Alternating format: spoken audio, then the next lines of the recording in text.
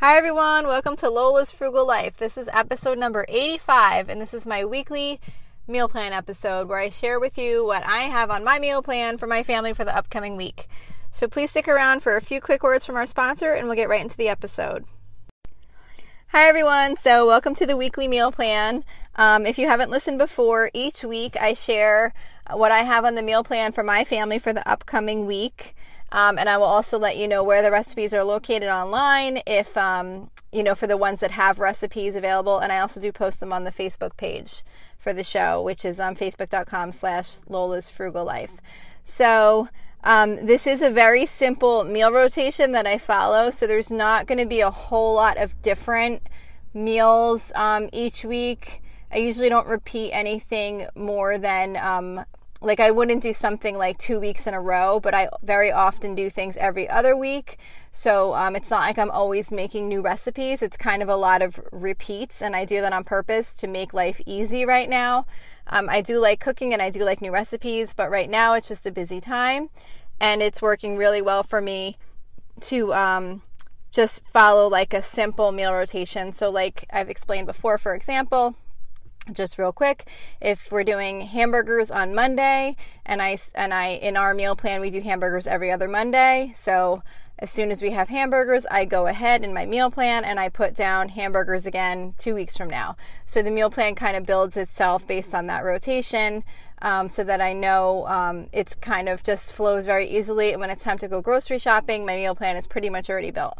So anyway, these episodes are, the reason I'm doing them is because I thought maybe there might be some people who might want to actually follow the meal plan if you happen to like the same types of things we do. And if not, maybe just listening to it could kind of get you in the mood to start planning your meal plan for the week, or maybe give you some ideas of some things that you make that you haven't made in a while that you might want to add into your meal plan. So I think it's really important to have a meal plan, just for many reasons, saving time of thinking about what you're going to have for dinner, keeping on your grocery budget so that you can know what you need to buy, and also it's just healthier too, and you're not eating out all the time.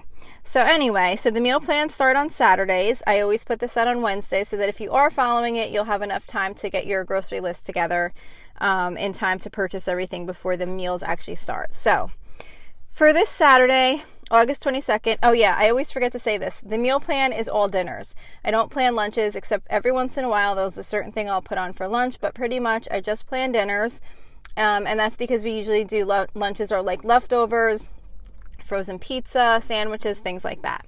Okay, so this week's meal plan starts out on Saturday for August 22nd. So on Saturday we are doing air fryer whole chicken.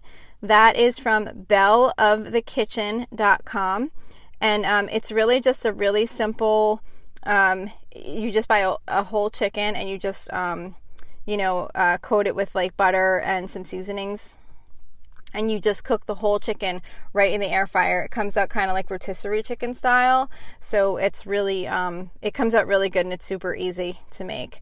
And then on the side with that, we're doing easy vegetable pot pie, which is just basically like your typical pot pie. It has like, you use like the frozen prepared pie crust, and then it's like a mixture of like, it says cream of potato soup. I think I usually just wind up buying cream of mushroom soup, but whatever, it doesn't really matter. And frozen vegetables and milk, and you just kind of make the filling and put the pie crust over top. So that goes good with the chicken. And then I'm also doing Brussels sprouts. So like I have the recipe on here that I was actually using is air fryer Brussels sprouts from allrecipes.com, and I do make those all the time. The Brussels sprouts come out really good in the air fryer, but for this particular meal, since I'm making the chicken in the air fryer, I'll be making the Brussels sprouts just in the frying pan with a little olive oil. And I just realized I forgot to tell you the easy vegetable pot pie, that recipe was from allrecipes.com. So that's Saturday, the air fryer whole chicken with the vegetable pot pie and the Brussels sprouts on the side. Then for Saturday, I'm doing sausage and peppers in the crock pot. This is called, the actual recipe is called sausage and peppers for a dozen, and it's from allrecipes.com, and it's basically just like sausage and peppers and onions with sauce that cook in the crock pot. The recipe actually calls for them to be served as sandwiches, but we're not actually going to be making sandwiches. We're just doing the sausage and peppers. And then I'm also making something called Easy Ravioli Bake. That's from BettyCrocker.com. And that's just like a really simple ravioli bake where you just put like sauce, ravioli cheese, that type of thing, and you just bake it in the oven. And it works out good for us because one of my kids doesn't eat meat, so she can eat the ravioli bake, and then those of us who eat meat will have the ravioli bake with the sausage and peppers on the side. So those go good, those go good together. Okay, so then Monday we are doing hot dogs and air fried potatoes and chickpea salad. So there's no recipe for hot dogs. Obviously, they're just hot dogs, and I buy hot dog buns to put them on. And I make the potatoes in the air fryer. I basically just cut them up in little chunks, and I'll put peppers and onions in there, and then we'll do like Italian hot dogs. That's a meal that I only do once a month, and I probably might even start stretching that out to like once every other month, or maybe once every month and a half or something like that. It's really good. Like, it comes out really good, but I kind of like to stretch out the amount of time in between when we have hot dogs for dinner because it's not exactly health food. But with that, at least we are having the chickpea salad, which is called Chickpea Salad 2, like Roman numeral 2, and that's on allrecipes.com. And that's just like a simple salad with like chickpeas, cucumber chopped up, cherry tomato chopped up, and then just like an oil and vinegar type dressing. It's a good side salad. Tuesday, we are doing tacos. So we do tacos every other Tuesday. So that will be this Tuesday coming up. And I don't really have a recipe for that. It's just, I basically just cook up some ground meat and put taco seasoning, and then I put out like the lettuce, tomato, whatever, cheese, stuff like that. And I have the shells. I do the hard shells and the soft shells. And then I am also making with that Instant Pot lentil tacos for my daughter who doesn't eat meat. It's a really good filling to put on the tacos, and then they usually wind up making like nachos and stuff with the leftovers. And that recipe is from TasteBetterFromScratch.com, and it's Instant Pot lentil tacos. It's so easy. You literally just put lentils in the Instant Pot with some the recipe calls for chicken broth, but I just do it with vegetable broth because it's for my daughter that doesn't eat meat, and diced tomatoes, and the rest is just some seasonings, and it cooks like super easy, and it comes out really good. So that's Tuesday. Wednesday, we're doing a shrimp scampi bake, which is also from allrecipes.com, and that's a really easy shrimp recipe. You kind of just put butter in the bottom of like a 9x13 baking dish, and you melt it a little bit first, and then you add the shrimp in. It's not just butter, it's like butter, Dijon mustard, and I forgot, I feel like there was maybe something else, like lemon, I think. And you just bake it, and then I'll just do usually like some kind of pasta on the side. A lot of times I'll do spaghetti, and then when the shrimp is done in the oven, I just kind of toss it into the spaghetti and just like mix it up, and it makes like a really good kind of sort of like one pot meal.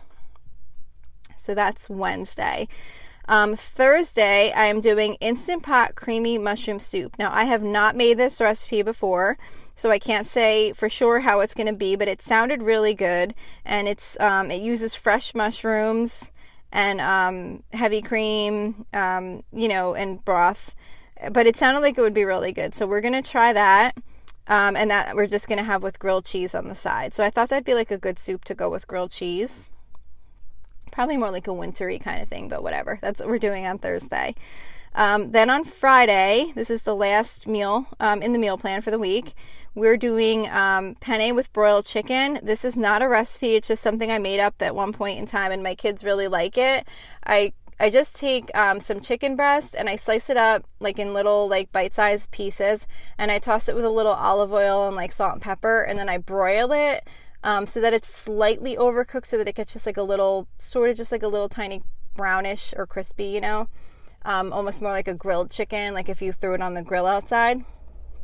And then I boil up some penne pasta, and I take mozzarella cheese. And so basically I cook the penne pasta, I toss it with olive oil when it's done, and some like salt and pepper. and then I put it in a bowl so that it's not still on the heat, and then I toss the shredded mozzarella cheese in so that it's not like fully melted. It's just kind of sort of melted a little bit, and it tastes really good. And then I'll put like those chicken pieces on the side. That way my daughter that doesn't eat meat will just eat like the penne pasta with the mozzarella, and then the rest of us will add the grilled chicken in, and it comes out really good. So that's that, and we're just doing a side dish of frozen vegetables. I don't have anything in specific written down. I usually just have some of those like steamed fresh vegetables in the fridge, whatever we happen to have on hand, like mixed vegetables or corn or whatever. So that's that. So that's this week's meal plan. I hope this could be helpful to you. I would appreciate any feedback. You can reach me at facebook.com/Lola's Frugal Life, and you can message me through the Facebook page. You could like the page to follow the posts. There's also a private listeners group, which would be really awesome if you'd like to join. There's a link to the group in the Facebook page, or you can go directly to facebook.com/groups/Lola's Frugal Life and submit a request to join. Also, don't forget to subscribe if you like the show. And also, if you feel up to it, I'd really appreciate if you could leave me a positive review. That would be much appreciated. So thanks again for listening, and I hope you have a really awesome day.